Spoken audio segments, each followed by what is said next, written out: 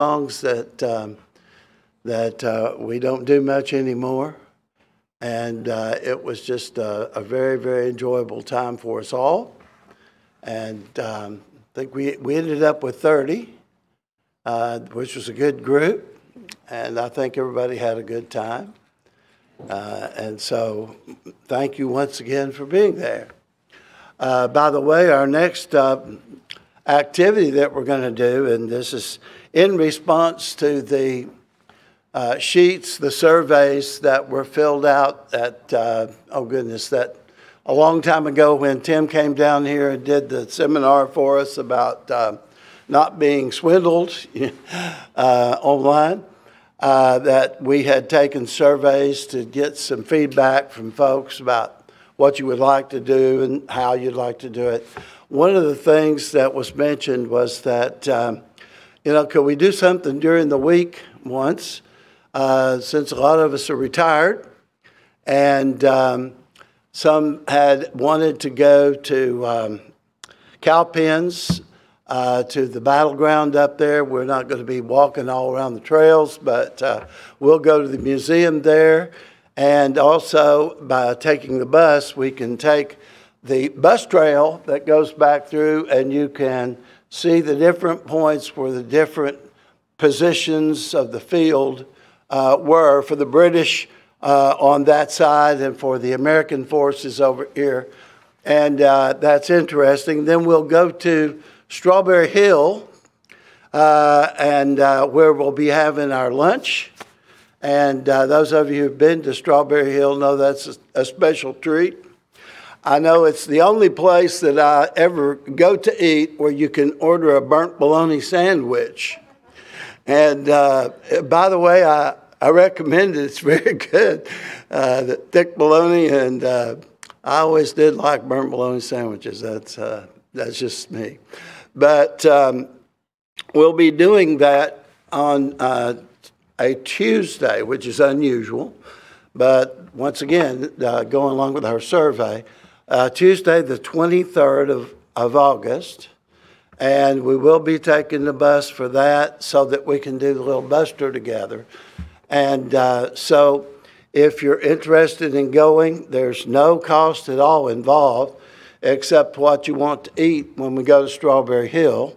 And lots of times when we go to Strawberry Hill, folks want to go ahead and cross the street over there to where the big fruit market is there and buy fresh fruits and vegetables.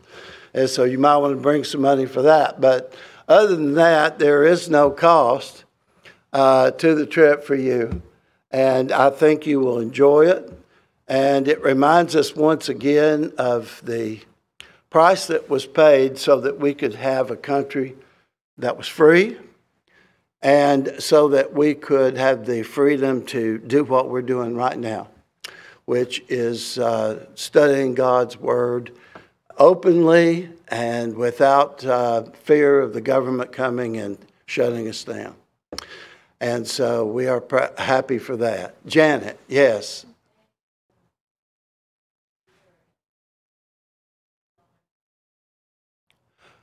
Can somebody relay that message? Even though I've got my hearing aids on, I'm still thankful that she can be here again this morning.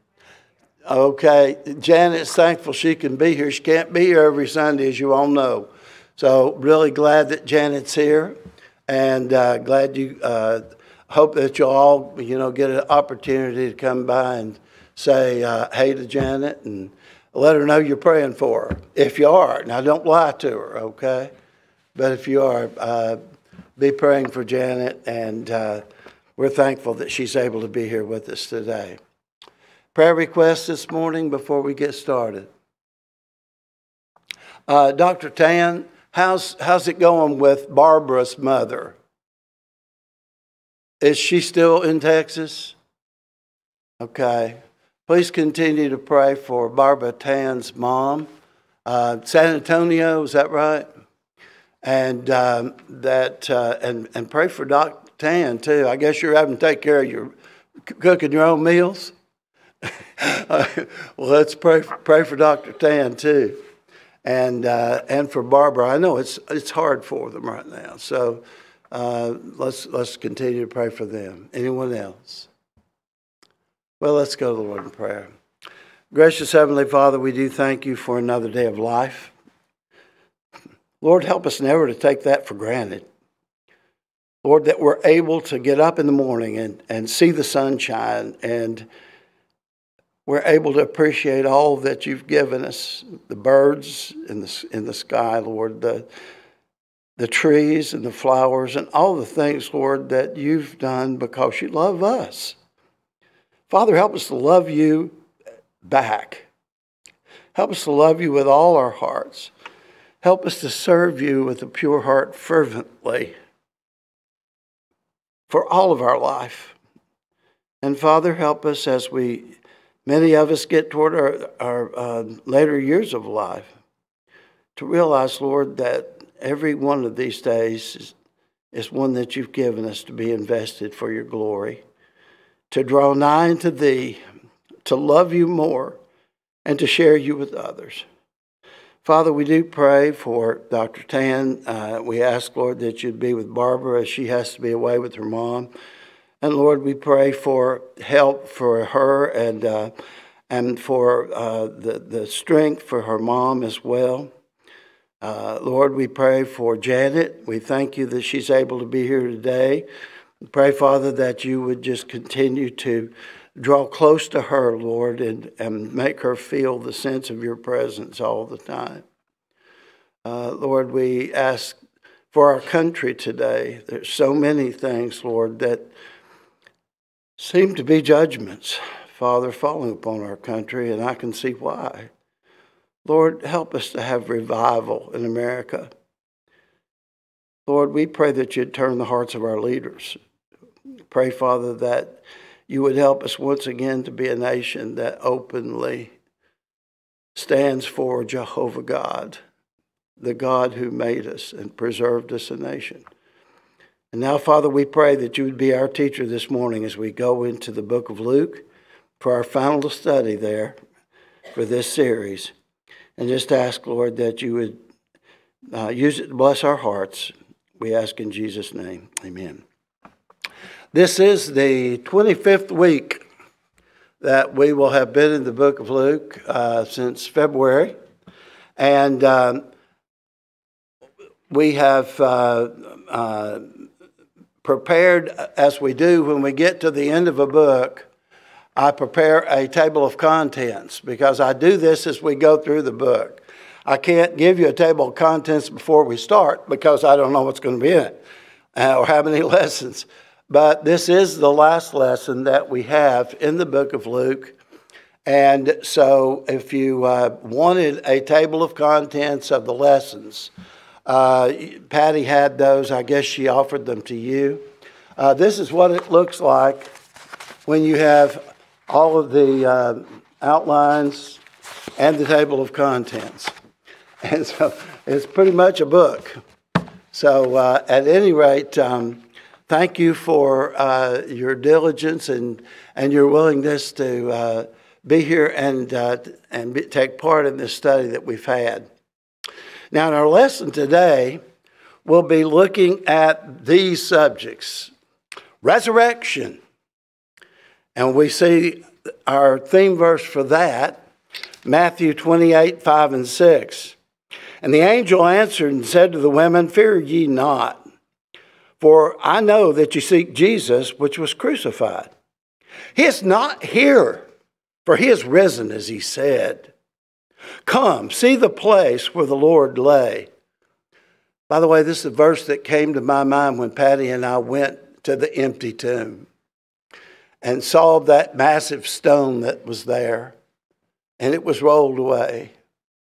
And we poked our heads inside and we looked around. We said, "It's still empty." Amen.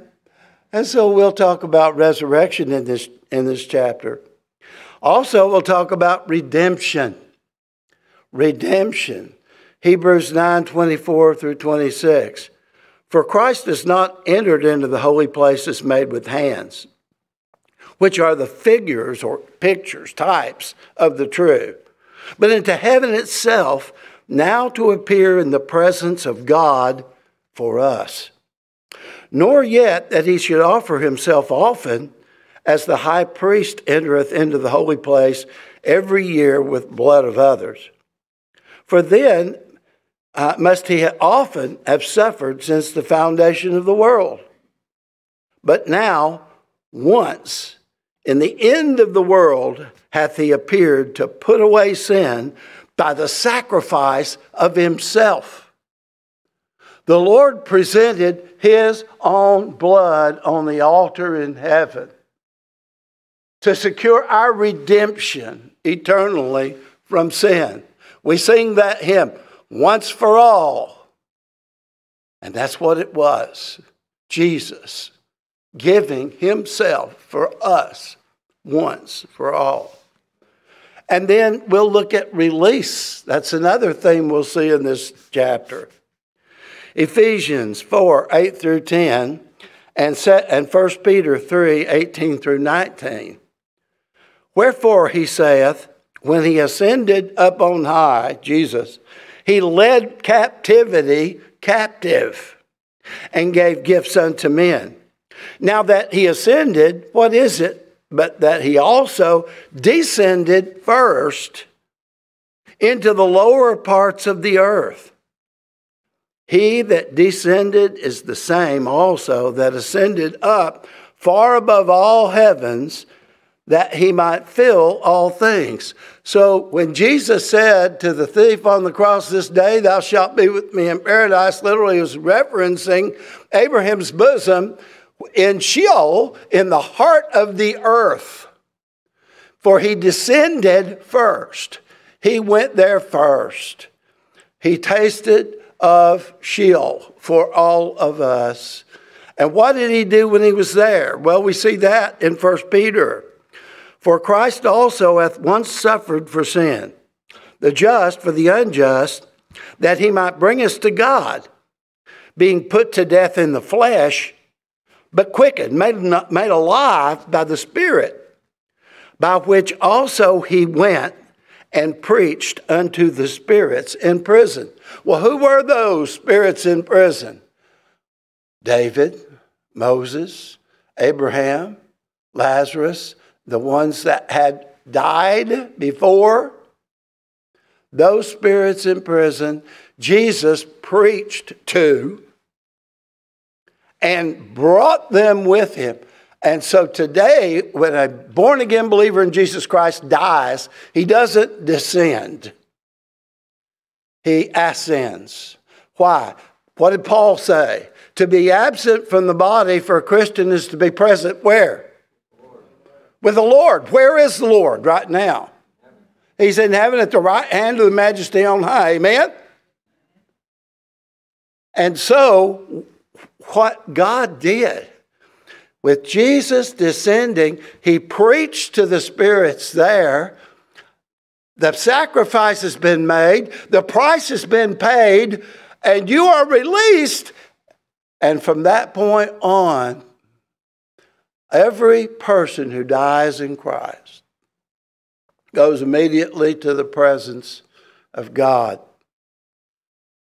And so he preached to the spirits in prison. Then next, we'll look at Revelation, how he revealed himself after his resurrection. 1 Corinthians 15, 4 through 8. And that he was buried and rose again the third day according to the Scriptures. And he was seen of Cephas, then of the 12.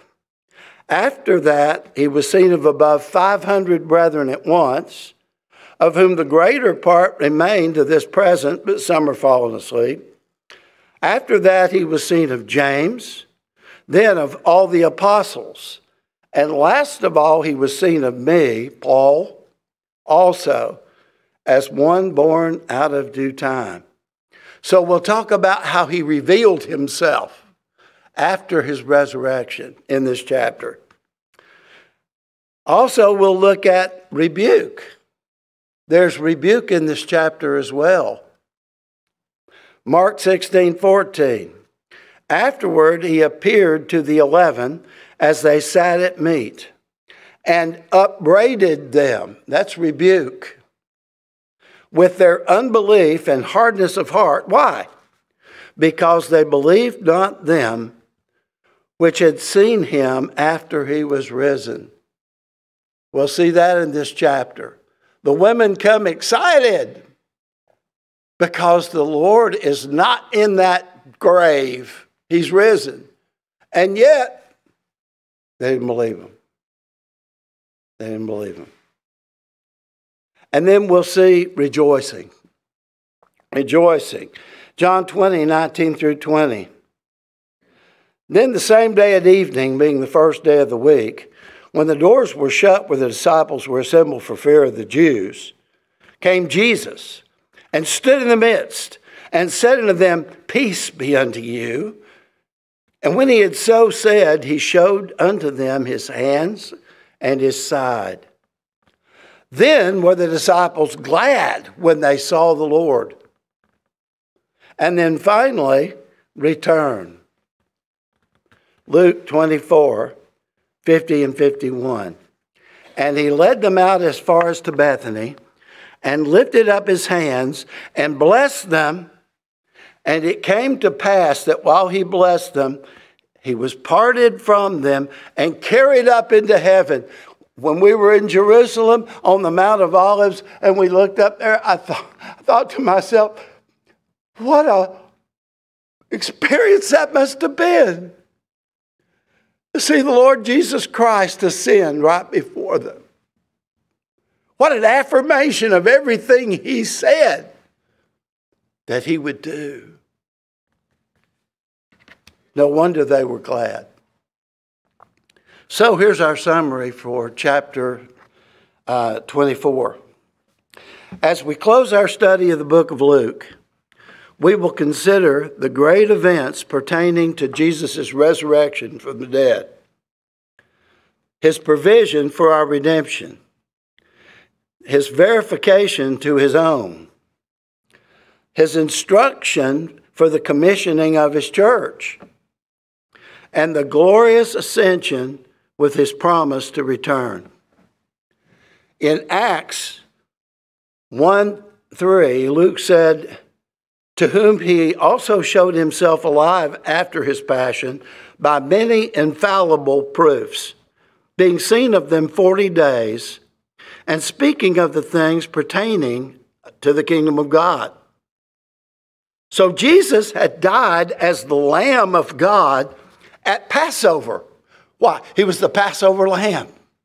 He was the deliverance from the death angel, if you will. But he presented his blood to the Father in heaven for our redemption. And then he released the godly souls from Sheol, and then took 40 days to prepare his people for a great event at Pentecost.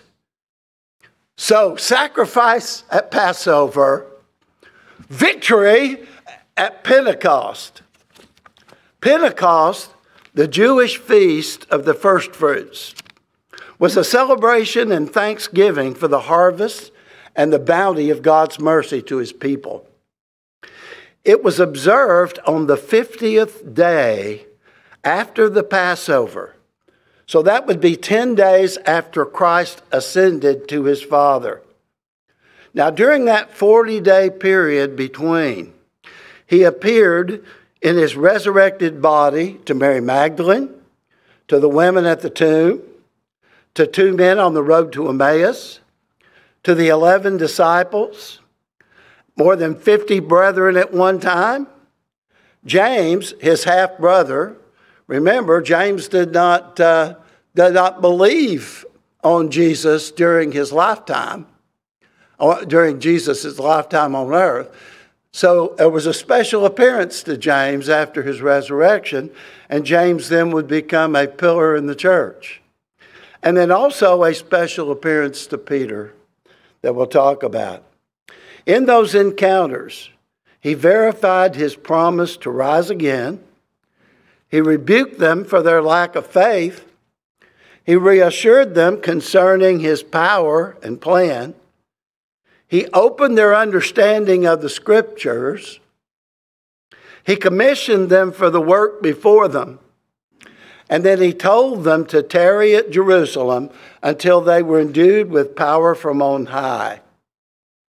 So, on the day of Pentecost, that's not by accident, folks, on the day of Pentecost, first fruits, the Holy Spirit would descend upon them and empower them and send them out to preach the gospel of the resurrected Savior.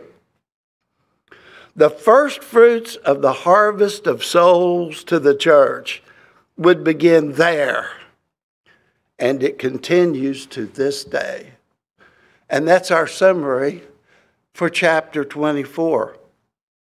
Exciting chapter, isn't it? We better hurry or I won't get through it. So in chapter 24, we'll start with verses 1 through 3.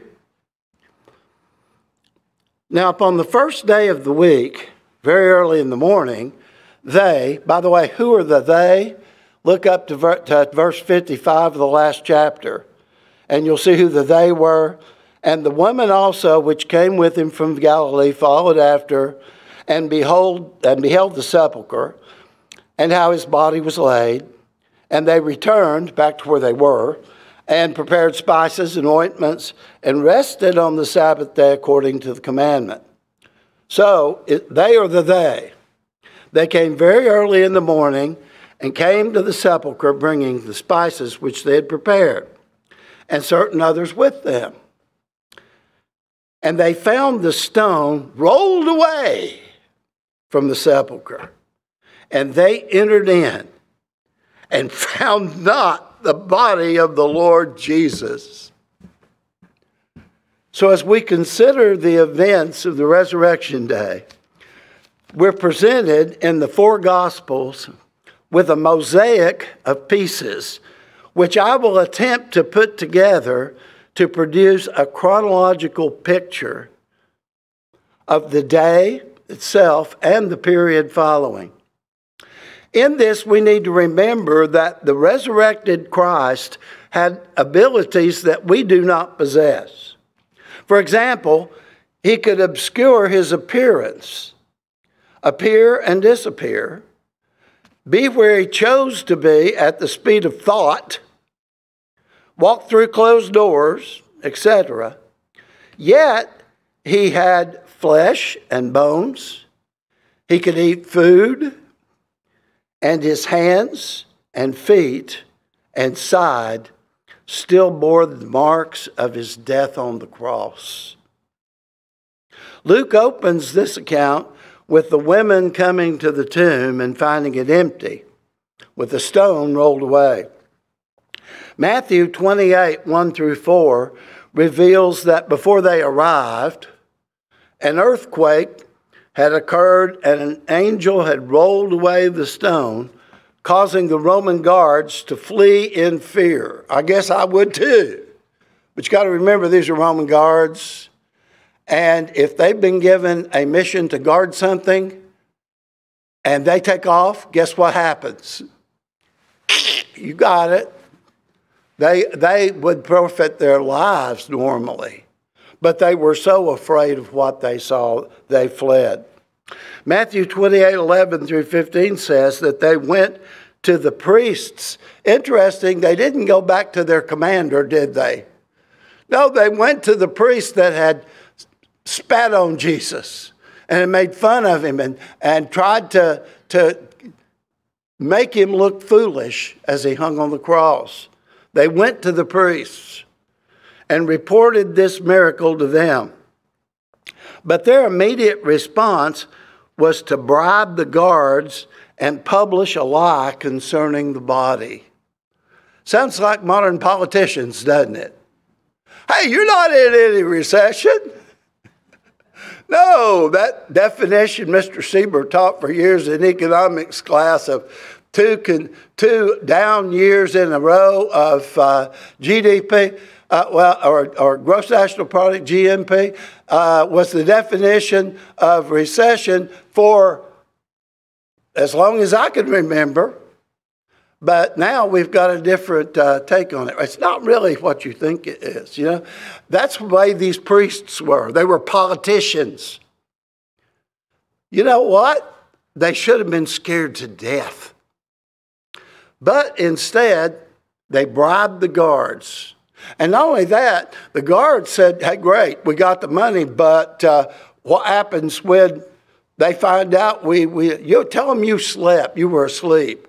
What do you think? You know?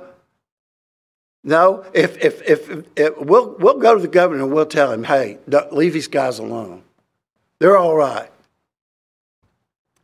So they published a lie concerning his body. Mark 16:9 says that Mary Magdalene was the first to reach the empty tomb. John relates an encounter she had with the Lord before he had presented his sacrificial blood to the Father. So he could not be touched at that time. That's in chapter 20, verses 11 through 17. Now, later, perhaps even moments later, but since Jesus was not confined to time, the ladies who had come with spices could actually touch his feet, as we saw in Matthew 28:9. So you say, what do you mean by that? Okay, well, he saw Mary Magdalene. She was excited when she knew who he was, but he had to say, you can't touch me yet. Why? I have not yet ascended to the Father to make the presentation of my blood on the altar. And so he does that. You say, whoa, that must have took some time. No, he goes at the speed of what? Were you listening? At the speed of thought. If I think myself there, I'm there. And so when he comes back, he is able to be touched on the feet by these ladies who he appears to as well. So there's no contradiction here. Verses 4 through 11. And it came to pass, as they were much perplexed thereabout, behold, two men stood by them in shining garments. And as they were afraid and bowed down their faces to the earth, they said unto them, why seek ye the living among the dead? He is not here, but is risen. Remember how he spake unto you when he was yet in Galilee, saying, the Son of Man must be delivered into the hands of sinful men and be crucified, and the third day rise again. And they remembered his words, and returned from the sepulchre, and told all these things unto the 11, and to all the rest.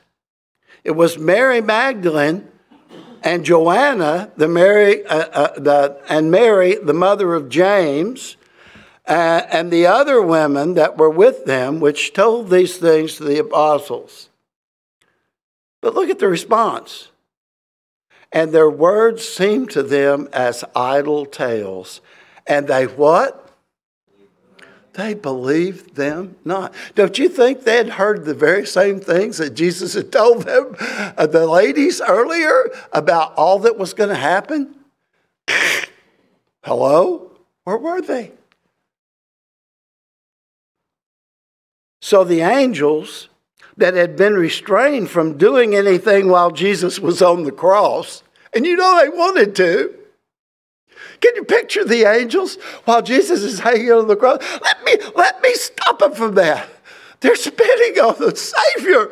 Let me stop them from that. They were restrained during the time he was on the cross. But now, as they had heralded the truth of his birth to the shepherds in the fields, now they were allowed to share with these devoted women the glad tidings that Christ was risen from the dead. Triumphantly they proclaimed, he is not here, but is risen, and reminded them that he had foretold them when they were still in Galilee that this would happen. But when they hurried to tell the apostles, their account was not believed. Maybe it was because they claimed to have seen angels. After all, the 11 had not seen angels. Or they failed to believe the warnings that Jesus had given them all along. Do you remember what Peter said to Jesus when Jesus said, that he was going to have to die, or he's going to be offered up? And he said the famous words, "Not so, Lord." You don't tell Jesus Christ, "Not so," and then call him Lord. No, he's Lord. And it is so.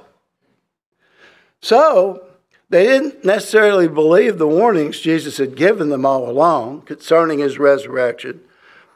Or maybe it was just the idea that all of this was just too good to be true. Let's go on and look at verse 12 by itself. Then arose Peter and ran unto the sepulchre. And stooping down, he beheld the linen clothes laid by themselves, and departed, wondering in himself at that which was come to pass. And so we see also here in a companion scripture, which we will actually read, John chapter 20, verses 2 through 9 give us this same account. John chapter 20, 2 through 9. The first day of the week cometh Mary Magdalene early, when it was yet dark, unto the sepulchre, and seeth the stone taken away from the sepulchre. Then she runneth, and cometh to Simon Peter, the other disciple whom Jesus loved, and saith to them, They have taken away the Lord out of the sepulchre, and we know not where they have laid him. Peter therefore went forth, and that other disciple, and came to the sepulchre. Now, who is that other disciple? John. Okay, it's John. And by the way, he wants you to know that he won the foot race, by the way. I thought that was interesting. Verse 4. So they both ran both together, and the other disciple, John, did outrun Peter and came first to the sepulchre. And he, stooping down and looking in, saw the linen clothes lying, yet he went not in. Then cometh Simon Peter following him, and went into the sepulchre, and seeing the linen clothes lying. Can you see the difference in personalities here? I mean, John looks, Peter rushes in. That's Peter. And the napkin that was about his head, not lying with the linen clothes, but wrapped together in a place by itself. Then went in also that other disciple, which first came to the sepulchre, and he saw and believed. For as yet they knew not the scripture that he must rise again from the dead. Whoa! So, what we see here then is when Mary Magdalene reported the empty tomb to Peter and John, they ran to find the story to be true. And entering the sepulchre, Peter found the linen grave clothes folded, with the napkin that had covered his head, but Jesus was not there. John gives the impression that at that point the disciples had not really understood the significance of Psalm 16:10, which says, For thou wilt not leave my soul in hell, neither wilt thou suffer thine Holy One to see corruption. Later on, Peter will use that very scripture when he brings the message and 3,000 people are saved. But apparently at that time, they were beholden from it. Verses 13 through 31. And by the way, that should say 13, not 14. I made a miscue. Back in Luke. And behold, two of them went that same day to a village called Emmaus, which was from Jerusalem about 80 furlongs.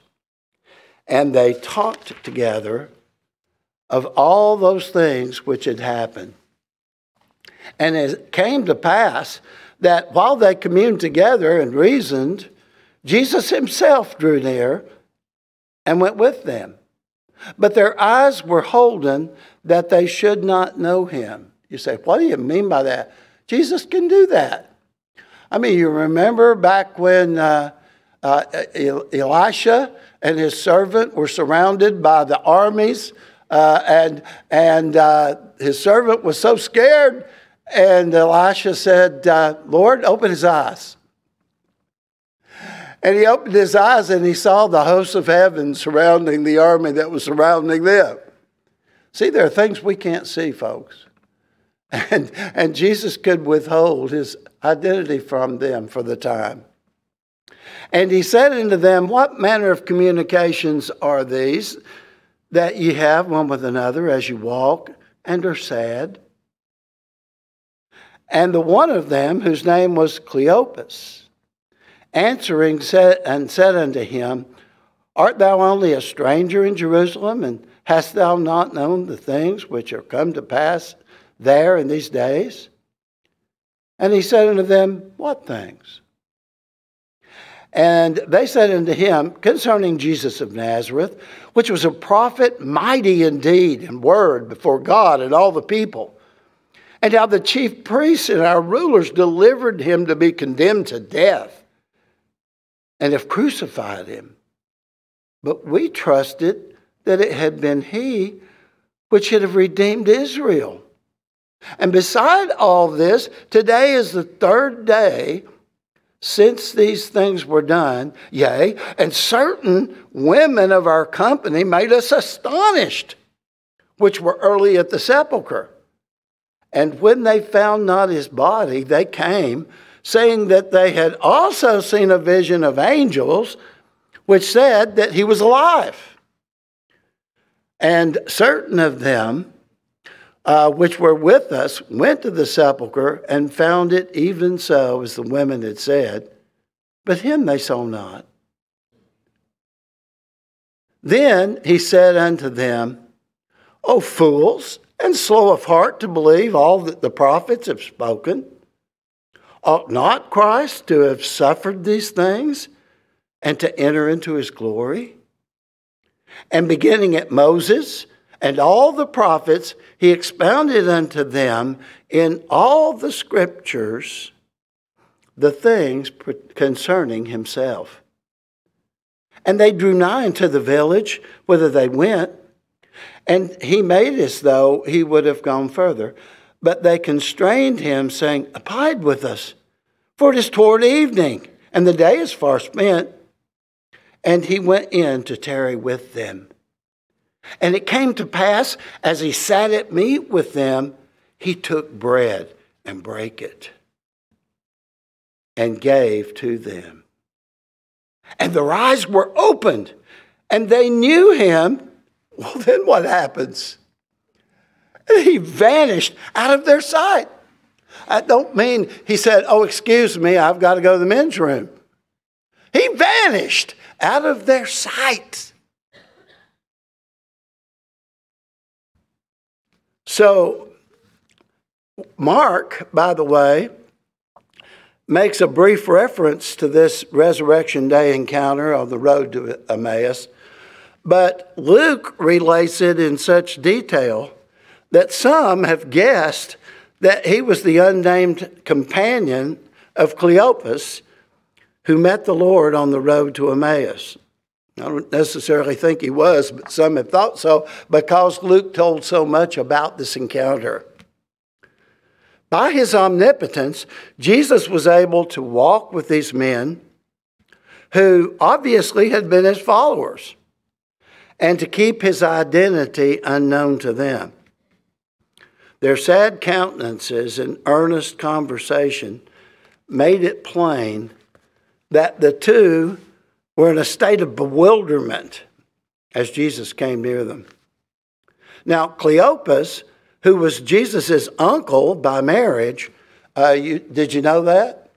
Cleopas, if you go back and look at John 19:25, we don't have time to chase that rabbit, but he was actually the husband of the Mary that was with the women at the sepulchre, which you find there. So literally, he should have known him.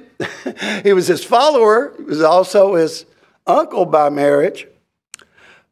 And doubtless he had heard from his wife the details related during the conversation, which he referred to as certain women, also of our company, made us astonished.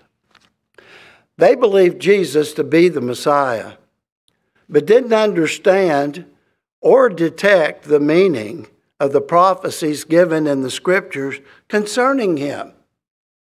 For instance, Daniel 9:26, which said Messiah will be cut off, but not for himself.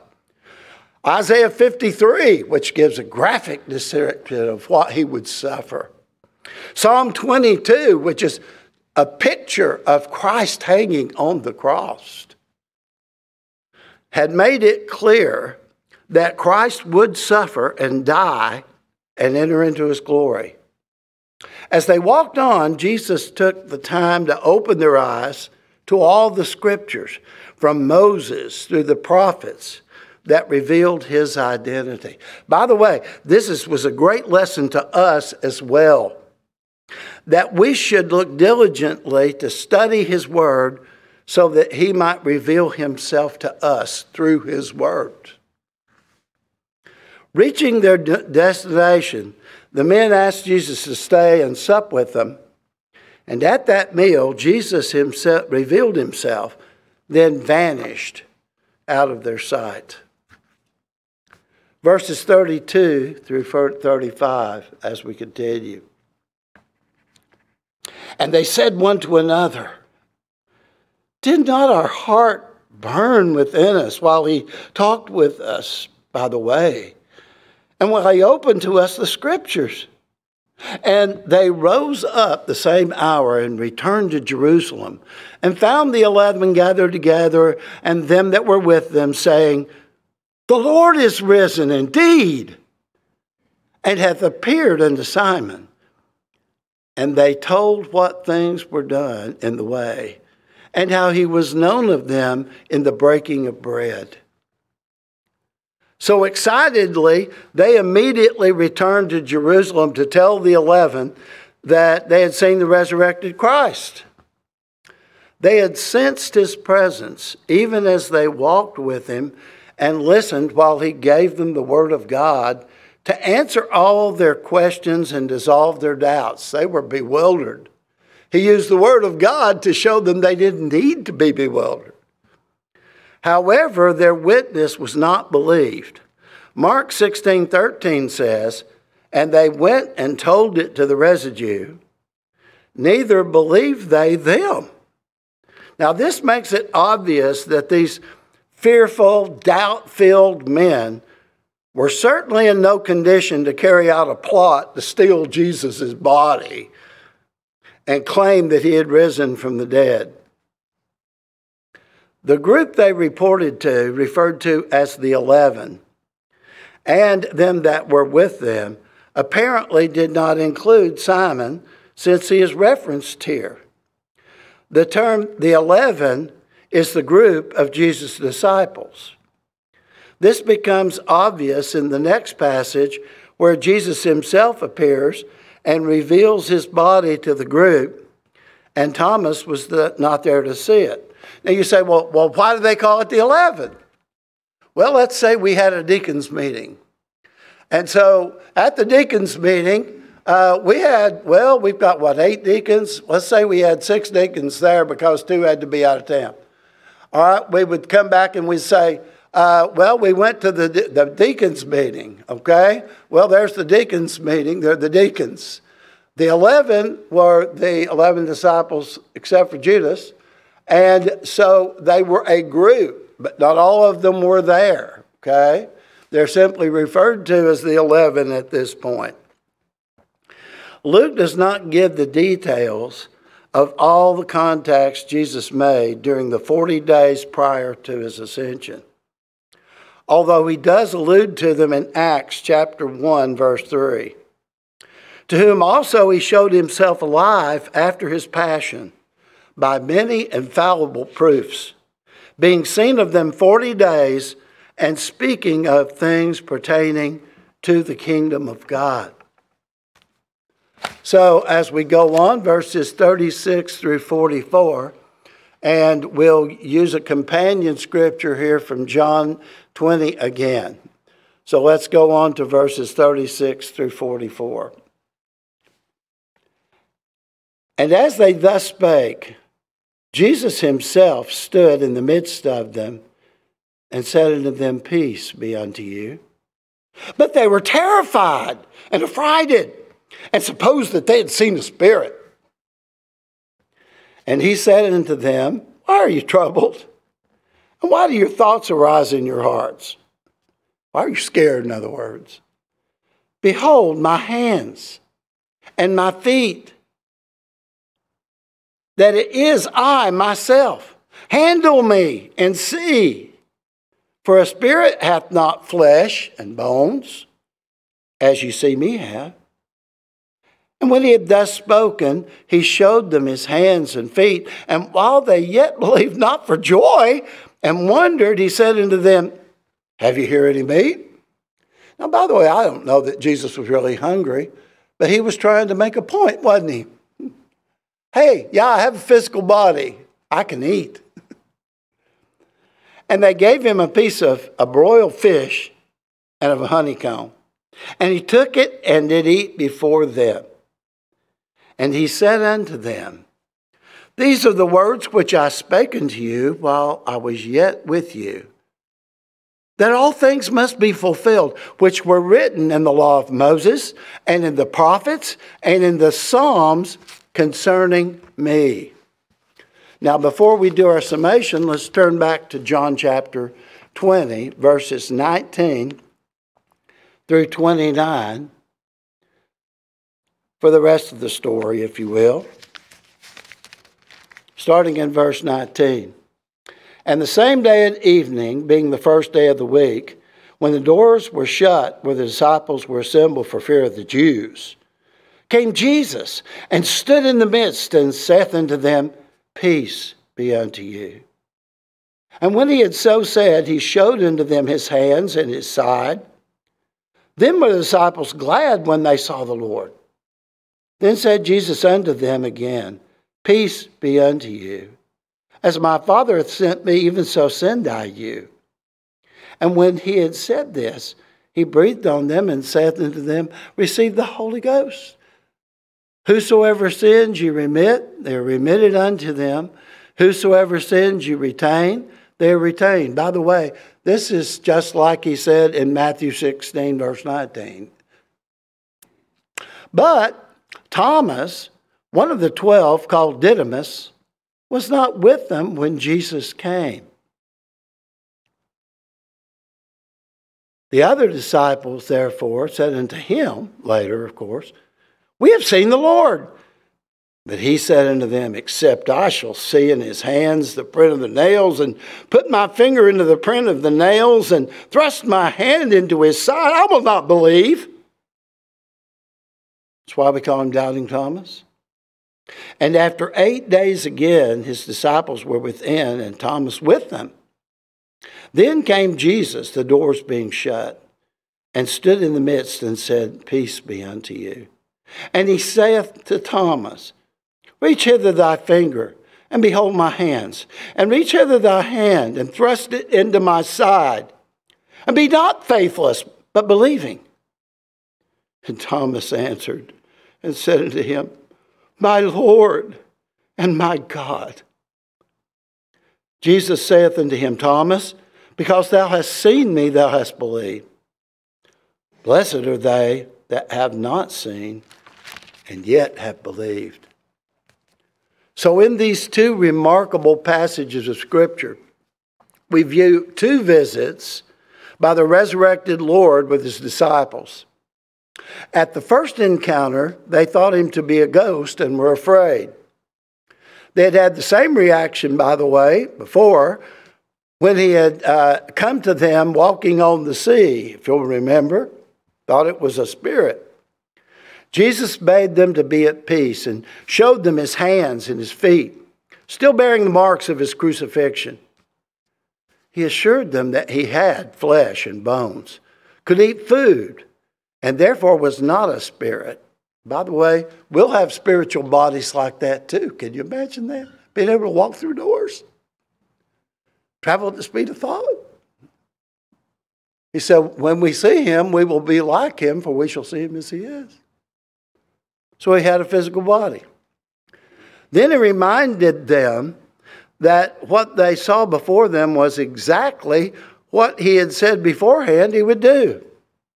Additionally, he pointed out that all these things had been prophesied in the scriptures of Moses, the prophets, and the Psalms.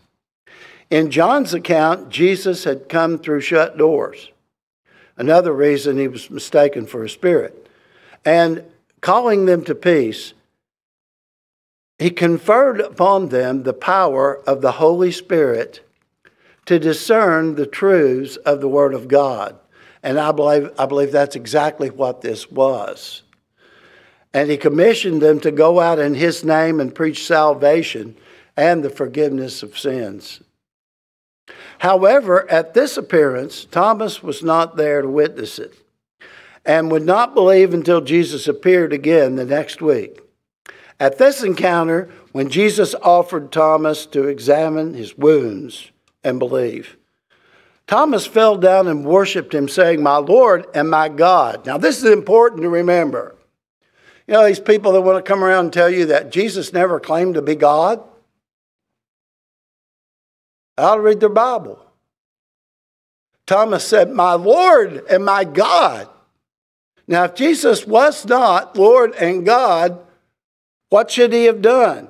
He should have done what the messenger to John did in the book of Revelation, verse 22, 8, and 9, where when John fell down to worship him, he said, "No, you don't worship me. I'm not God." So if Jesus was not God, he should not have received the worship of Thomas as God. But Jesus acknowledged the rightful worship, confirming his deity. He said, "Thomas, you've seen and you believed. But it's more blessed because God is pleased by faith for those who have not seen and yet believe." Verses 45 through 49. Then opened he their understanding, that they might understand the scriptures. And he said unto them, "Thus it is written, and thus it behooved Christ to suffer, and to rise from the dead the third day, and that repentance and remission of sins should be preached in his name among all nations, beginning at Jerusalem.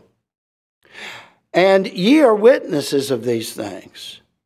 And behold, I send the promise of my Father upon you." By the way, what is that promise of the Father? The indwelling Holy Spirit. He's with you and shall be what? In you. That's what he's talking about here, the promise of the Father. "But tarry ye in the city of Jerusalem till you be endued with power from on high." So in this passage, Luke uses the term "opened their understanding" in the same way John meant when he said Jesus breathed on them the Holy Ghost. The result was that they now understood the meanings of the message given in the scriptures and in the life of Jesus Christ. And they were to be his witnesses to spread the gospel to all nations, not just the Jews. However, they were to tarry in Jerusalem and await the promise of the Father, which would be the indwelling Holy Spirit, who would empower and teach and guide and direct and seal them to the day of redemption. We're going to go to John for one last portion of this study, because it's only in John that we're given this portion of Scripture, which describes the time when Christ met his disciples at the Sea of Galilee. So that is in John chapter 21, verse 1 through 23. We'll have to do it quickly, so I'm running out of time. "After these things, Jesus showed himself again to the disciples at the Sea of Tiberias On this wise he showed himself. There were together Simon Peter, and Thomas, called Didymus, and Nathanael, Cana, in Galilee, the sons of Zebedee, James and John, the two other disciples. Simon Peter saith unto them, I go a-fishing.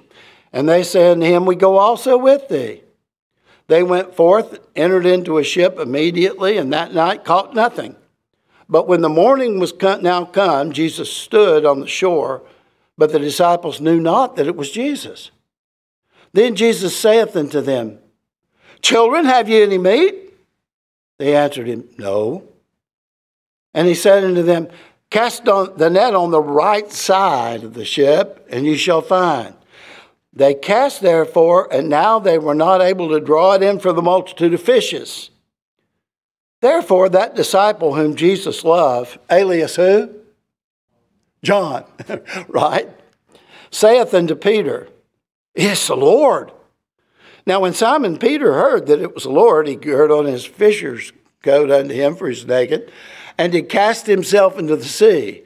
And the other disciples came in a little ship, for they were not far from land, but as far as it was 200 cubits, dragging the net with fishes. And as soon as they were come to land, they saw a fire of coals there, and fish laid thereon, and bread. Jesus saith unto them, Bring of the fish which you have caught. Simon Peter went up, and he drew the net to the land full of great fishes, 153. And for all there were so many, yet was the net not broken. Jesus saith unto them, Come and dine. And none of the disciples durst ask him, Who art thou? Knowing it was the Lord. Jesus then cometh and taketh bread, and giveth them fish likewise. This now was the third time that Jesus showed himself to his disciples, after that he was risen from the dead. And you know the rest of the story, how that Christ took Peter aside, asked him 3 times, Simon, son of Jonas, lovest thou me more than thee? Yea, Lord, thou knowest I love thee. And what did Jesus tell him to do? Feed my sheep. Feed my sheep. So, at some point during the 40 days after his resurrection, Peter had taken 6 of the disciples with him to return to his fishing business. Now, apparently, he had not understood the command of the Great Commission to forsake those things in order to preach the gospel of Christ. Or he doubted God's ability to meet the physical needs of him and his family. But after a night of fruitless fishing by the disciples, Jesus stood on the shore in the morning and told them, and that should say where, they could find fish. Then he invited them to come and dine on the breakfast that he had already prepared for them. The message here was obvious. God will supply all your needs if you only trust in him. But without him, you can do what? You can fish all night and catch how many fish? 0. Peter especially was given a commission personally by Jesus there. Feed my sheep. And we close with verses 50 through 53. We close the book of Luke. And he led them out as far as to Bethany, and lifted up his hands and blessed them. And it came to pass while he blessed them, he was parted from them and carried up into heaven. And they worshipped him and returned to Jerusalem with great joy, and were continually in the temple praising and blessing God. Amen. So on the 40th day, 10 days before Pentecost, Jesus led his disciples as far as Bethany on the Mount of Olives, blessed them, and he ascended up to his Father, just as Hebrews 12:5 said that he would be caught up to the Father. As instructed, the disciples returned to Jerusalem, where they waited in prayer and praise joyfully.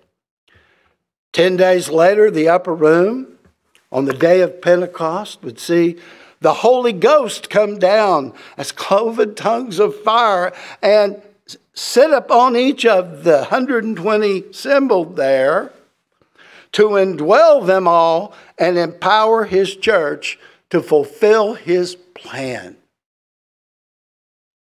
The book of Luke has been such a blessing. But here is the crowning portion. Our Lord returned to heaven, seated at the right hand of the Majesty on high, making intercession for who?